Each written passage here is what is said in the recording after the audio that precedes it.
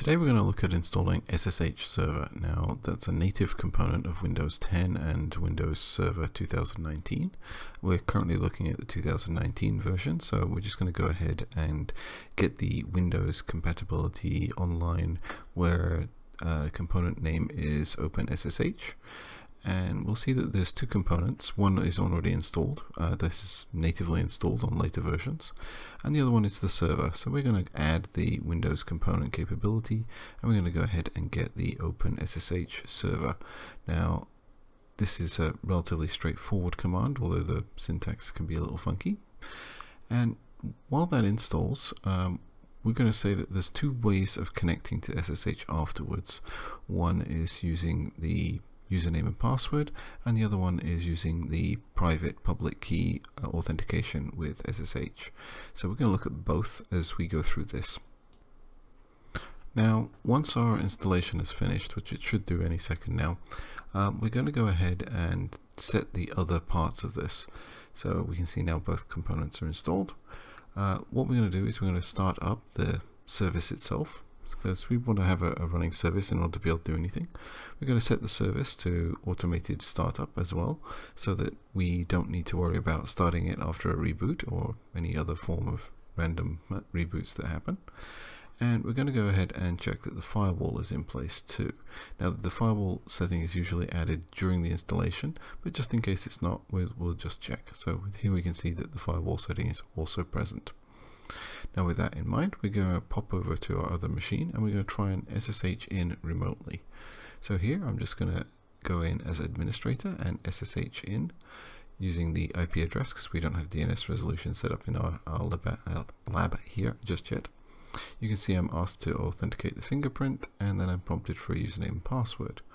So I can go ahead and enter the password and I'm connected. So that's pretty straightforward, but obviously username and password isn't something we really want to do. So let's go back and reconfigure this. So we're going to change this over to private key. So first of all, I'm going to go ahead and download the private key, which I happen to have already ready. Now, you can transfer your private key in multiple ways. I'm going to do it this way, which is to just download it from basically a public repository where I have it uploaded, aka GitHub. And you can see that's the content that gets thrown into this new file. So if I just go and show you, there's the program data folder, and we now have a new file that contains the key directory. Now, what I want to show you is the permissions there is not the same as the permissions on the rest of the files in the directory. And this can be a problem, and therefore it's best to kind of fix this so that the permissions are not different. Now, you could manually do this, and that's time consuming, so we're not going to do that.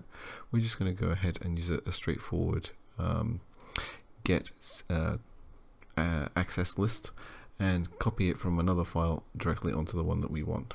That way we don't need to worry about it. And we can just quickly see that our access list is now changed. Straightforward, pretty simple way of fixing it. This is also a step that I've included into the script that will be in the comments below, so you don't need to worry about typing all of this out yourself, but please just follow along with the video for the moment. Now, next thing we're going to do is reset the config, so we're going to go ahead and change the public key, which is hashed out, and to not being hashed out, and the password authentication we're going to set to no, because we don't want to use password authentication. Now, if I just check what I've done here, so I'm just going to go ahead and open it up in Notepad so we can browse the config file itself. Keep in mind, you can also modify the config file directly from Notepad, but you must make sure the terminal you've opened is in administrator mode, because if you don't open it as administrator, you will not be able to change the file settings. So we can see here that the required settings that I asked to be changed have been done. So all's good, and since our account is in the administrators group, it will be going against the administrators authorized keys, which is the file we created. If we were not the administrator, it would actually look for the SSH key under our profile, but in this case, since we're a member of the administrators group, we don't need to worry about that right now. So I'm just going to go ahead and restart the SSH. So the server is now restarted. Now I'm going to hop back over to my Linux machine, and I'm going to go ahead and try the connection again. And as you can see, this time, absolutely no password required, because I already have my private key on the Linux machine, and the public key is on the server I'm connecting to. Now, as you can see, I didn't want to have dir. I wanted to use the ls command, so this is another setting that I can change. So I want the default shell, that when I'm connecting, to be PowerShell. So this is a straightforward change, and it's just a matter of updating the registry. So here we go ahead and create a new item under the HKey local machine software, OpenSSH, and create the default shell directory. Now if I open regedit and browse to that same key, so we go down to software and OpenSSH, and we can see that default shell here is now listed and full path of PowerShell. So if I again go from the Windows machine back over to my Linux one just for a moment, and obviously restarting in between just to be on the safe side, I can then go in, and if I run an ls command, because I'm now as a PowerShell is my default shell, I can run that quite normally as I would expect to see, and I've got my remote host name and local host name, just confirming that this is all working. Hopefully you found this useful. If not, you know what to do.